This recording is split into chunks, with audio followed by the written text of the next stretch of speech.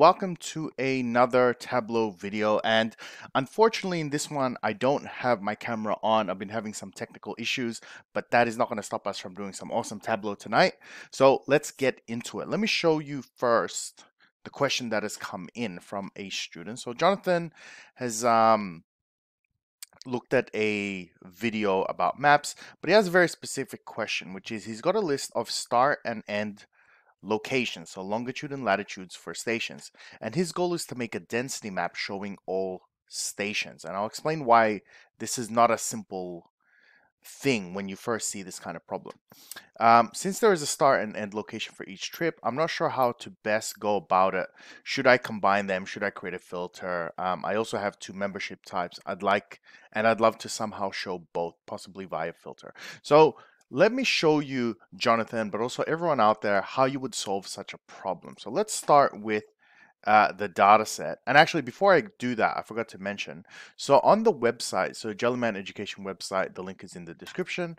If you go into the Tableau bundle, you will see in the intermediate section that there's a whole section on maps.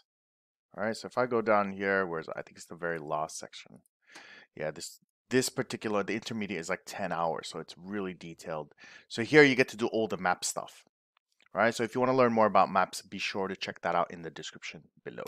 All right, so let me show you the data set that we're working with. Here we are. Okay, and here we have it. So we have some sort of route number, right? That's kind of like the unique identifier. And then we have the first station and the second. Now these numbers are postcodes. Now, if you already have longitude and latitudes, this will still work, no problem at all. But in this one, just to make it easier for myself, I just used postcode. And then I just allocated randomly a membership type for each row. Okay, so let's load this up as is, and let's see how it will actually work. Okay, all right, let's move that over. Get rid of that. Okay, and let's bring it in. Okay, so I have my data set here, and the goal, remember, is to visualize both of these stations at the same time. So let's try and do it without doing any modifications. The first thing I'm going to do is make sure that this is actually a postcode.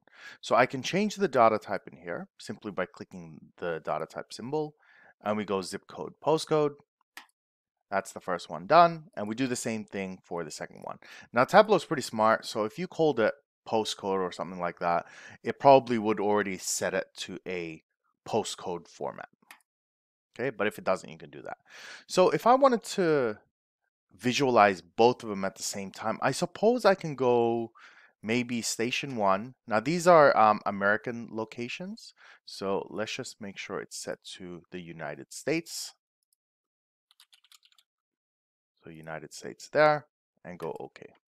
All right, so here we are in America. Now I can go and duplicate the longitude. So I got 2 of them now. And on the first one, I can have station 1. On the second one, I can have station 2. Right, so I have them split up. And then I suppose I can dual access, and that's kind of one way to do it. But I would very much urge against this. It will make certain types of analysis very difficult to do because this is really not a nice way of doing it. It's really not nice. And I suppose if I had a question of like, all right, can you do an analysis on the whole thing, right? I want you to take a 5-kilometer distance from every point outwards. That's very hard to do because now you have to apply it to each dimension individually. So what we would rather do is bring both of those dimensions into a single column, so that up here we only have one longitude, one latitude, and one level of detail, a detailed dimension here. So the first solution is simply go into Microsoft Excel and do it there. Don't do that because in the professional environment, the data is very rarely coming from an Excel document, right? If you're working with big data sets. But if it is from Excel, it's not a very robust solution. So I wouldn't recommend just doing it manually. You know, maybe use something like Tableau Prep. And if you're interested in me doing something like that, feel free to drop a comment. But we're going to use the inbuilt functions in Tableau. So I'm going to clear all of this. And then I'm going to go into Edit Data Source. And in here, I'm going to pivot them. So if I highlight both of these, just holding Control on the keyboard, I'm going to right click and go Pivot. Now what this does is, it kind of stacks them one underneath the other, right? So that Station 1 and Station 2 are a single column. And then the actual name Station 1 and Station 2 becomes a brand new field. So let's go ahead and do that. And as you can see right away, I've got the stations in a single column, and I've got the postcodes in a single column, right? Because we didn't select route and membership, that just stays as is. Okay, so now, very important, let's label these. Let's call this station. Oops. And let's call this postcode. There you have it. And we're going to set this data type to a postcode again.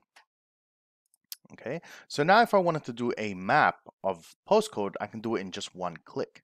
So if I go sheet 1 and I double click postcode, it's all in there in the one thing. And if I ever wanted to separate between stations, I can just grab station and, drop it into color, right? I can drop it into columns, right? I can do symbols for stations. I can bring them back together, right? So it's much easier to control this way. So it's really the argument between a pivot structure, which is sometimes useful, but more often than not, we need it in a table structure. Okay. And then I guess the last question he has was, how can he control the memberships? Well, the memberships is easy now in this case because we can just bring this in, for example, into columns, and it will split it up by membership, right? Or I can change it and be like, let's do symbols for the station and then colors for the membership type, right? So you can do it that way. But my main point is, if you have it in a field structure like this, it is significantly easier. So hopefully this answers your question, Jonathan. Hope you guys enjoyed, and I will see you at the next video.